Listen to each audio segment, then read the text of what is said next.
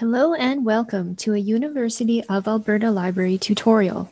The goal of this tutorial is to show you how to find company returns using the CRSP Center for Research of Security Prices database, which we will access from WRDS, Wharton Research Data Services.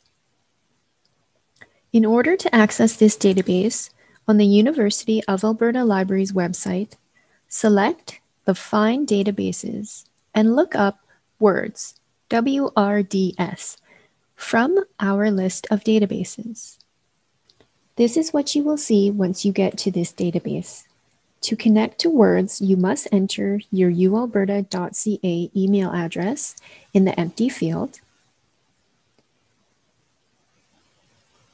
fill out the CAPTCHA, and click on Submit. You will then receive a link in your email to access WRDS for the day. Click on the link in the email to log in. Once you have logged into the database, from the current subscriptions list, click on CRSP.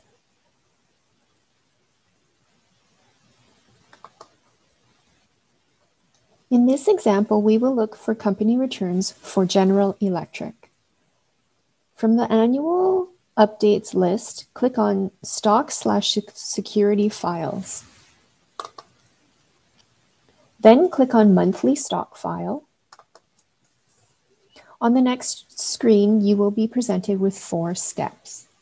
Step 1, choose your time parameters. In this case, I will leave the dates as it is.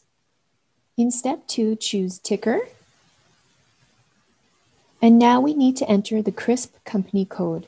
We will find the WRDS code for General Electric by clicking on Code Lookup.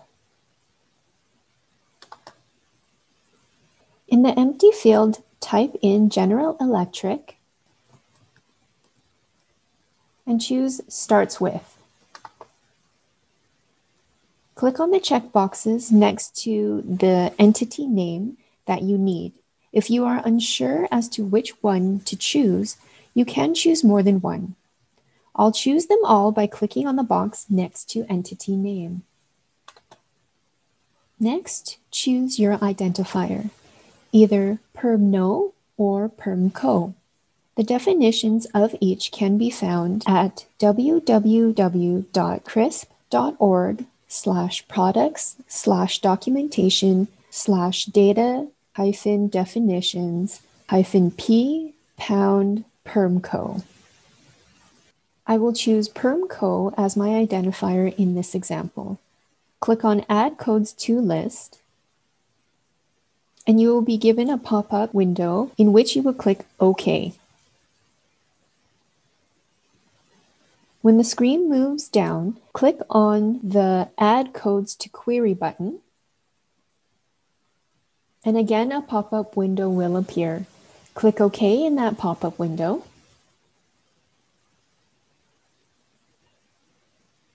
Once you return to the steps, go to step 3. Here you need to set your variables. In this example, we will click on company name, ticker, and holding period return.